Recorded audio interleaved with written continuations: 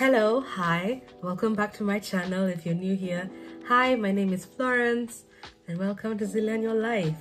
Today's video is going to be a fragrance video, and today I'll be going over 10 tips on how to curate your perfect fragrance collection, especially if you're just starting out, if you're a beginner and you're getting into the world of fragrance and you would like to have a small curated niche collection of all your lovely favorite fragrances. This video is for you. I stumbled into the world of fragrance about 2 years ago now, and my collection has grown and changed and evolved over those 2 years. I have fallen in love with fragrance. I love how you can basically attach memories to scents, and each time you smell them they remind you of a particular vacation, a particular person, a particular place. It's really interesting. Also, I just think that the world of fragrance is a world full of art. The way notes are put together to create different fragrance scents is interesting to me, so I really enjoy that whole world, the world of layering fragrances. I love it. I love it all. So today I will go over the 10 tips that have kind of helped me curate my collection. It has changed quite a bit since the last time I filmed a fragrance collection video, I think a year and a half ago or something like that. If you would like me to update that video and do a new fragrance collection, actually I think I'll just do it. So yeah, stick around for that. That will be coming soon. Maybe I'll split it into like warm weather fragrances and cold weather fragrances, just because I have quite a number of fragrances now. If I go through all of them in one video, it might be too long. Anyway, we'll see, we'll figure it out. But yeah, let's get into the tips. Tip number 1 is to figure out which fragrance notes you absolutely love or you're constantly drawn towards. And you can do this in multiple ways. The first way is, if you already own fragrances, maybe you have one that you really like, look it up on Fragrantica and find out which notes are in that fragrance. Is it like a floral fragrance? Is it aromatic? Is it woody? Is it spicy? And try and figure out, what fragrance profiles do you like. If you don't already own a fragrance, that's fine. Don't fret. There's fragrance all around us. So look into other products around you, especially those that like go on your body or close to your body. For example, what shower gels do you gravitate towards? Do you gravitate towards vanilla ones or or floral ones or fruity ones? Also things like deodorant. What type of deodorant do you gravitate towards? Do you pick? Same thing with body lotions, body oils, body mists, all of that stuff. What do you gravitate towards? Do you look for fruity notes? Do you find yourself going for sweet vanilla fragrances? Do you find yourself going for fresh florals? Such things will let you know. Also, if you don't have scented body care, you can look into the stuff that you put in your clothes. For example, if you use fabric softener, what fragrance do you choose for the fabric softener? Because those clothes do end up on your body. So if for example you choose a lavender one or a cool air breeze or warm cotton, and it goes onto your clothes and you will wear them and you like the way they smell, that should be an indicator of the type of fragrances you like. And then the next layer is home fragrances. So look at candles, air fresheners, things like stain removal products for your couch or something of the sort. Even your laundry detergent that you use for your drapes, all of that. Any home fragrance type of product, go and look at what types of scents you gravitate towards. So if it's candles, are you picking up very floral candles? Are you gravitating towards more woody, marine-like? Or do you go towards the citrus ones? So basically do an analysis of the fragrances that are already around you, and then figure out which fragrance notes and categories are you gravitating towards. That will inform you when you go into the world of fragrance. It will inform what you will buy first, because the world of fragrance can be very intimidating. There's fragrances for almost any fragrance type. So if you walk in blind, it might become a bit too intimidating and you might give up. But when you already know what you already gravitate towards, you can narrow down your search and say, I figured that I actually like florals. So when you go smell fragrances, you can tell the attendant, which nice floral would you recommend? As opposed to just walking in blind and smelling everything. That can be a bit intimidating. Tip number 2 builds upon tip number 1, and it is to start with a versatile fragrance. So based on the fragrance notes that you have discovered that you gravitate towards, now go ahead and find one fragrance that falls in that category and that is very versatile, that you can wear every single day for any occasion. It's appropriate for the office, it's appropriate for date night, it's appropriate for brunch, it's appropriate for a wedding, it's appropriate for a business meeting. Go and find your one versatile fragrance that like fits the bill, that basically embodies you based on what you've discovered from tip number 1.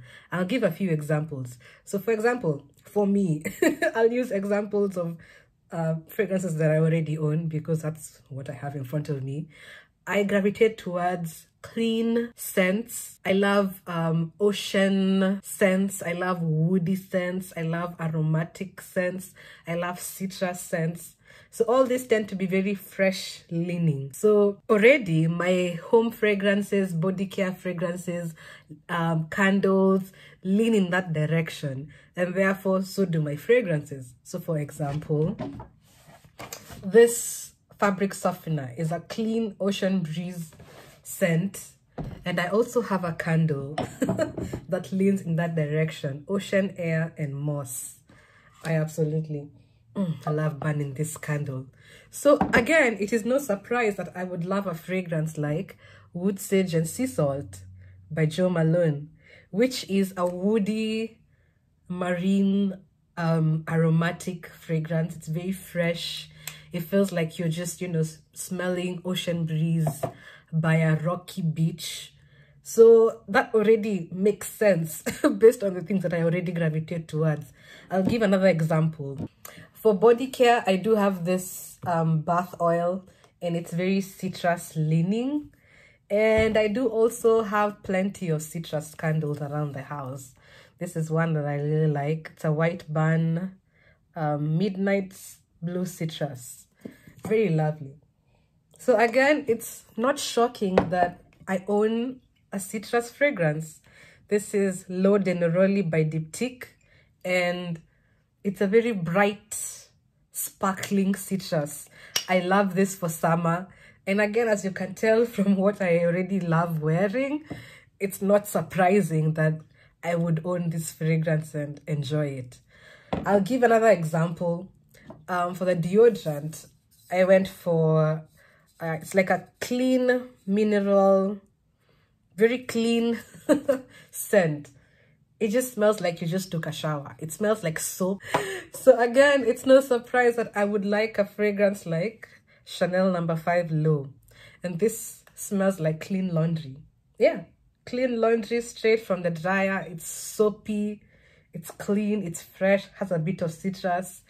So basically, as you can tell, based on what you figured out you already like from tip number 1, you can then go ahead and find fragrances that are very versatile, that you can wear all year long, that lean into that category that you absolutely love.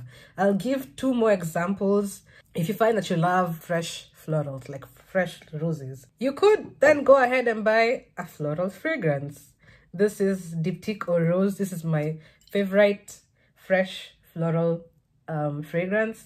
It smells like a bouquet of flowers that's very fresh and dewy. There's some wateriness, some dewiness in this that I absolutely enjoy. And then for the people who find themselves liking sweet vanilla fragrances, you might try something like Kayali Vanilla 28.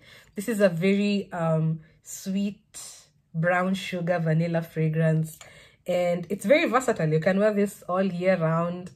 I think it's appropriate for all occasions. Basically, you want to make sure that your signature fragrance is very versatile.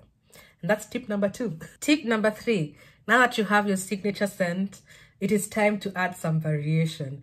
And the next scent I would recommend you buy is a special occasion one. And this can be an elevated version of your signature scent.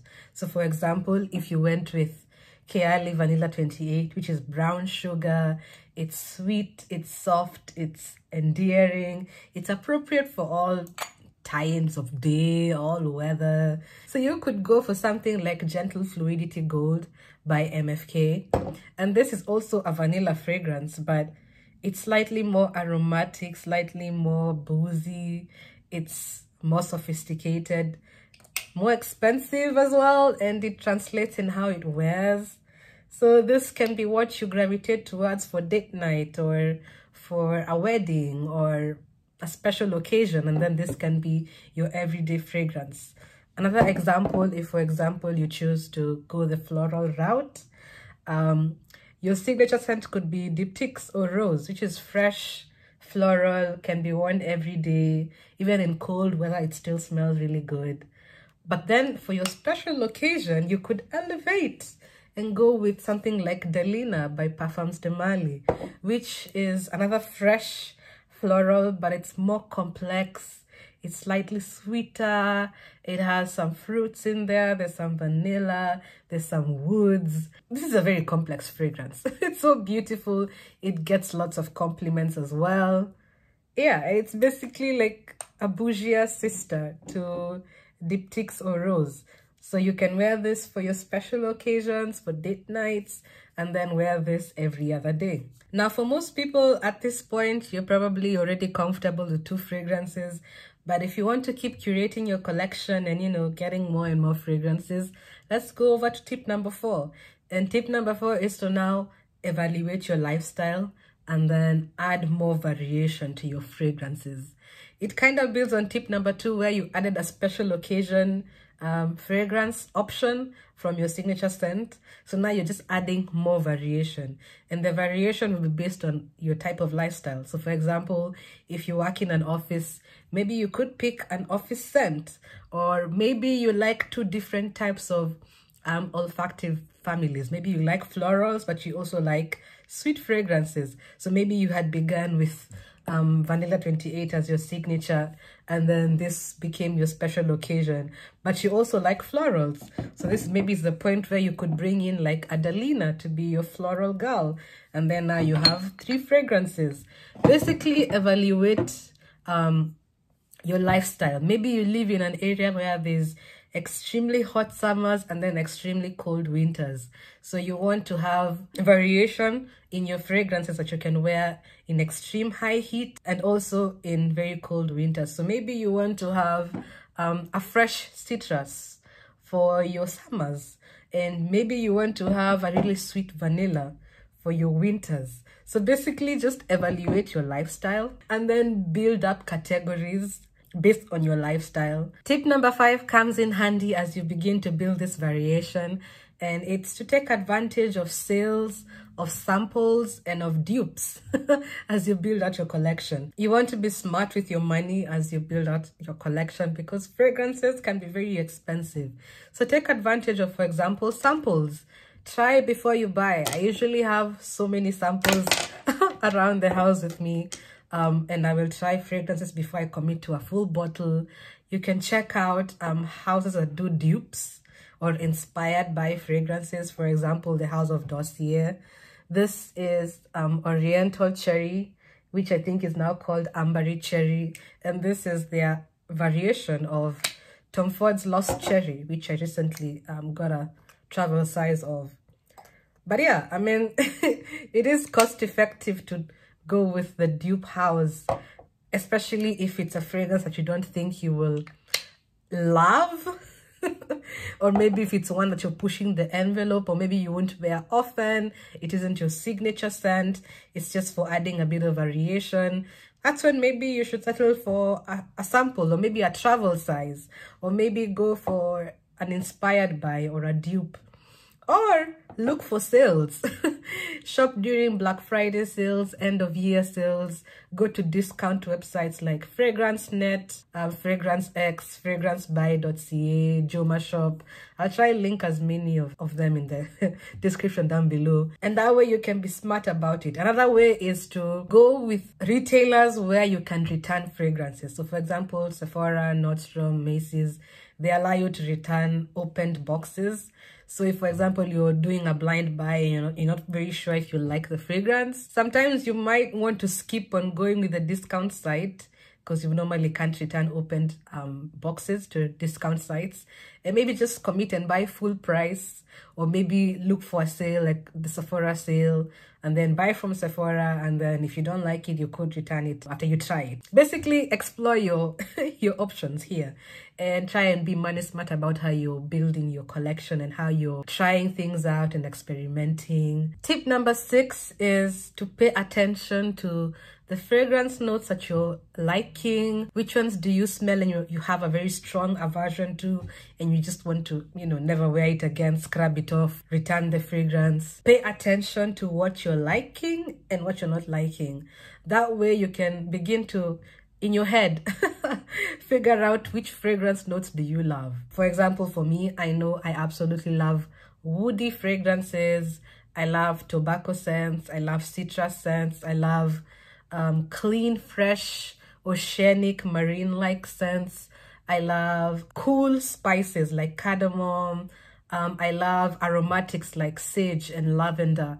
So I already know when I see a fragrance that has, for example, cardamom and sage and woods, I'm like, okay, yeah, that might work out. But if I see a fragrance that has notes that I don't like, I'll already know that I shouldn't blind buy it, even if everyone seems to love it.